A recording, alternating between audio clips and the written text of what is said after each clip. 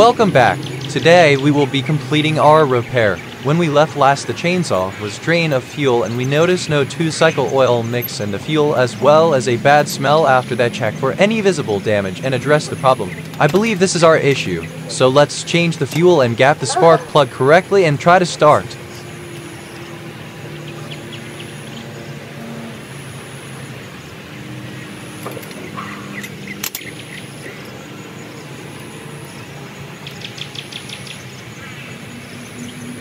Before I can start the machine, let's clear the area.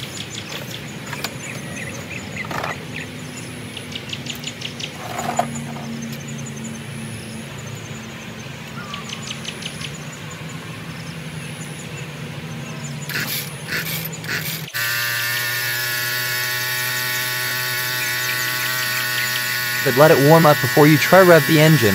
If you notice, I didn't follow my instructions and the motor died. It needs to warm first. This is an important step when it comes to small motors.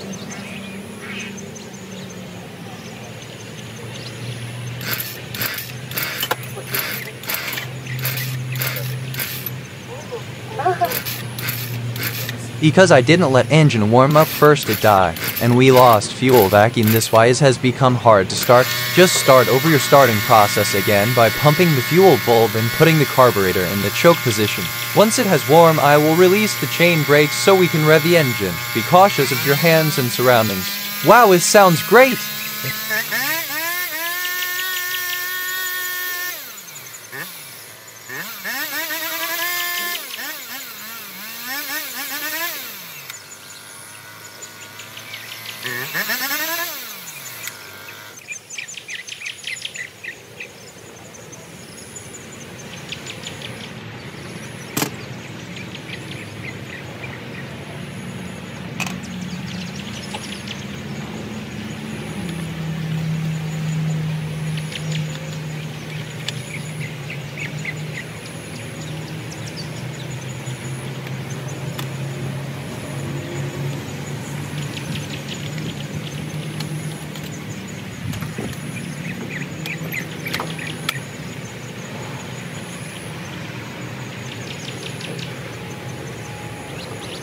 Everything was running smoothly, the motor, chain brake, and starting.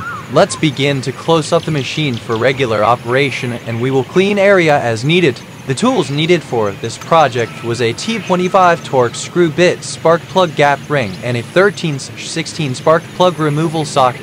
Please let us review what we have learned. How to find the most common issues first and work your way to the uncommon issue. Fuel, spark, and air are the most common problems for a no start. We also found out how important it is to have properly mixed and fresh fuel, with the danger of ruining your machine if gone unchecked and stored inappropriately.